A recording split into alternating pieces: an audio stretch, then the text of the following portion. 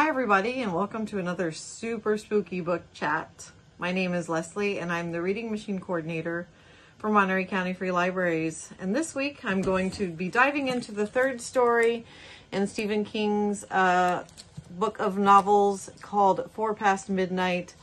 The third novella in this story that I'm going to be talking about tonight is called The Library Policeman. It is my favorite of the three. It is 204 pages long, and I just want to give a warning up front. It does deal with some themes that are disturbing, alcoholism, child sexual abuse, so be warned if you read this story that those themes are present. So I'm just going to go ahead and dive in. The Library Policeman is about a man named Sam Peebles, who is called upon to give a speech for the local Rotary Club. His speech is a little dry, so he heads over to the local library to get some help with it because, you know, librarians are magic and can help you with all kinds of things. So he wanders in and he finds himself in the children's room. And the passage I'm going to read you is from his visit to that area of the library. So it's just describing what he sees there in the children's room. Sam's clearest sense was one of almost wistful pleasure. On one wall was a photograph of a puppy with large, thoughtful eyes. Written beneath the puppy's anxious, hopeful face was one of the world's great truths. It is hard to be good. On the other wall was a drawing of mallards making their way down a riverbank to the reedy verge of the water. Make way for ducklings, the poster trumpeted. Sam looked to his left, and the faint smile on his lips first faltered and then died.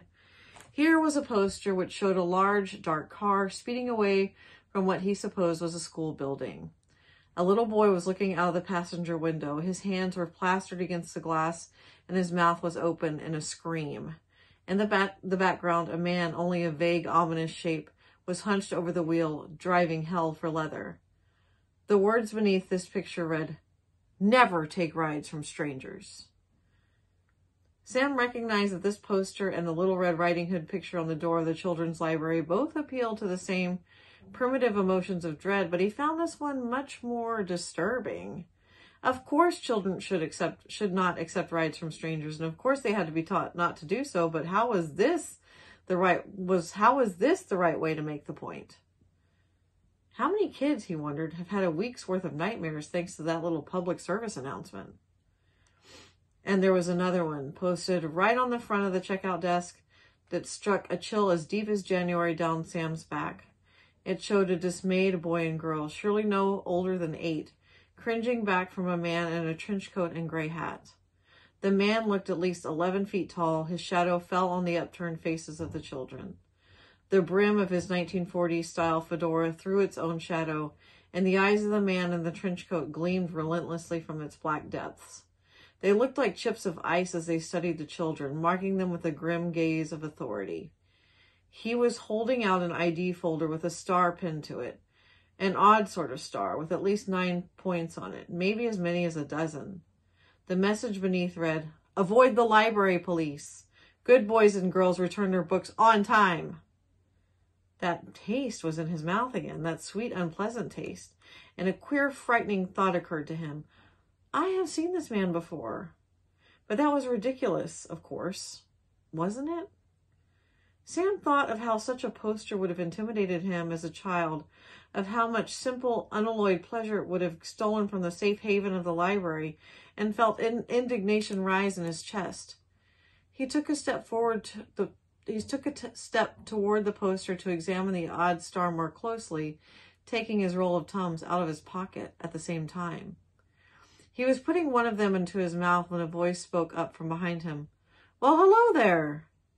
He jumped and turned around, ready to do battle with the library dragon, now that it had finally disclosed itself.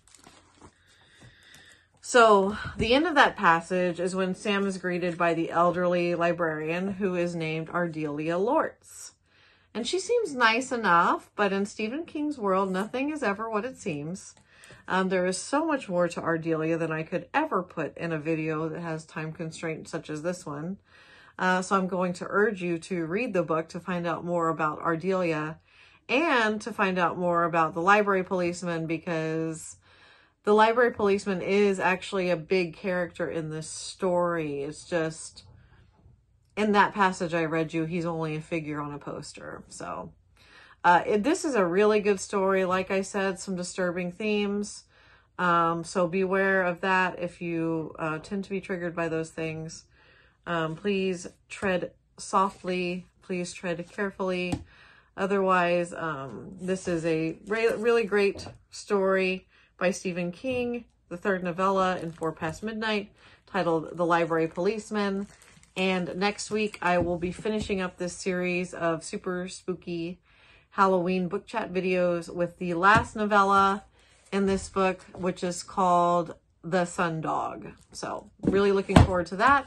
Looking forward to seeing you again. Have a great week and stay safe. All right. Bye.